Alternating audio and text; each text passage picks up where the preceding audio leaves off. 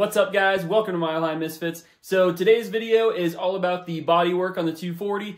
This is going to span basically from like last year all the way up until now. I have been doing constant work throughout the last year for the body work on this 240, and it's finally done. So you're going to see all that work in this video.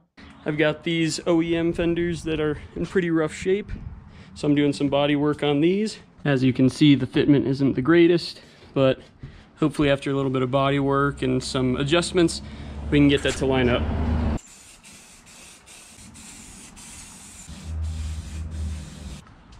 So I had to drill out this spot right here. There's a bolt broken off into that hole, so just got that new one in there. It's snug as a bug in a rug.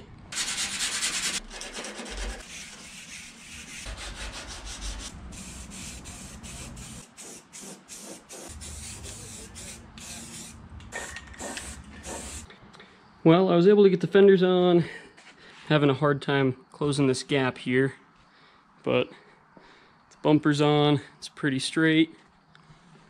Again, on this side I still have a bit of a gap, but it's getting closer.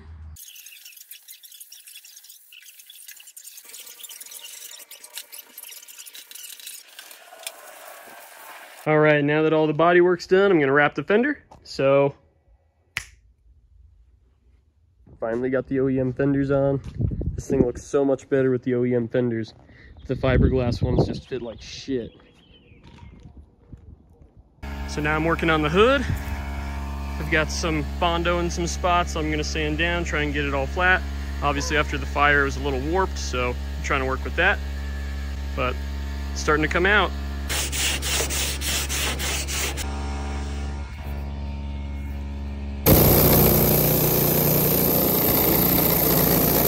Time for some primer. Well, it's looking much more smooth now. Now with this filler primer, it should be able to get the rest of the small imperfections out. All right, it's all primed. So now I just gotta wait until it dries, and then I'm going to sand it down a little bit more. Probably throw a layer of paint on there, and then I'll wrap it. All right, it is a new day. The hood is primed and sanded down. It's not perfect, but it's good enough for me. I think it looks much better than it was before. So now I have the vinyl cut. It's just time to start laying it. All right, we're getting there now. Looks much better. Just got to trim everything up, fold it, and then there's a couple bubbles I still got to get out. But wow, this looks so great. So now what I'm doing is I'm heating this fold here, and then I'm cutting it so it looks nice. And as you can see, it's coming out pretty decent.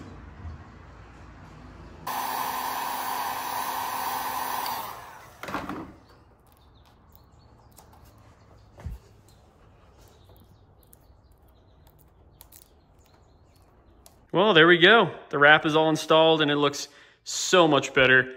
It's finally a full car again. Obviously, I've got the bumper up there. I can't install that because it's way too low and it'll rip off getting out of the driveway. But besides that, everything's back on the car and it's all wrapped. Guys, this is such an awesome day. So now the hood's on. Now it's time to replace the timing chain tensioner. So I've got that over here. So gonna knock this out and hopefully that timing chain rattle goes away.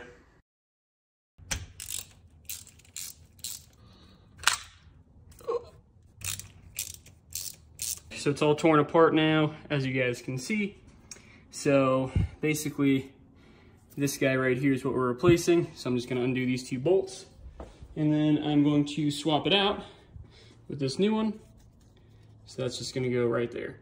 All right, this one was very clearly worn out. So there's the new one in there all installed, and I put some assembly lube on there as well. So that should quiet it down. Front cover's back in place, so now I'm going to get all the bolts in and button it back up. Oh, I've made a grave mistake.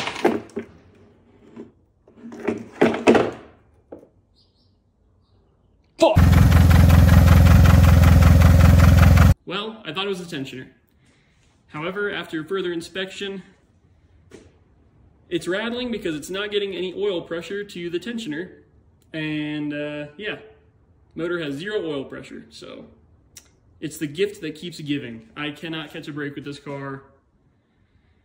And honestly, I think I'm just gonna sell it at this point, unfortunately. I have a lot of money and hard work and time into this car, but at this point, I think my happiness is more important, and this has caused me nothing but stress. I am heartbroken over this shit, but I gotta throw in the towel. All right, guys, this is obviously not how I expected things to go. When I first started hearing the rattle, I was like, okay, I'm just gonna get rid of the 2 top tensioners on the KA that Nissan recommends getting rid of. So I did that, and I still got the rattle. So I was like, okay, well, maybe it's the tensioner. So I was like, okay, replace the tensioner, get that done, and then the rattle should go away. I was not expecting no oil pressure. That was a total shock to me. Basically what I ended up doing, because my gauges don't work right now, is I pulled off the feed line for the turbo and nothing came out when I started the car. So immediately I shut everything off. I checked the oil, and I mean, it doesn't look like there's a whole lot of flake in there. There was a little glimmer of it. So the motor is probably a little hurt. Luckily I didn't really drive it too much. Thank God. I just basically just drove it out of the garage and pulled it out, and that was about it. I left it running for probably longer than I should have, but again, I didn't know. So, you know, hindsight's 20/20, but there's a lot to think about here and a lot of variables to weigh. So at this point, I am really considering selling it. I just don't think that it's really worth the stress that it's causing right now. I'm putting a ton of money into it, and I've really been thinking about selling it for a while now. It's just, you know, too much stress and too much work. And I really want to start working on the Corvette. I want to start doing more fun stuff to the limo, that kind of stuff. So, you know, I've got other projects, and I just think that at this point, the 240 is just too much. But if you guys enjoyed that video, make sure to leave a like and subscribe to the channel for future content. I'll catch you guys in the next one. Later.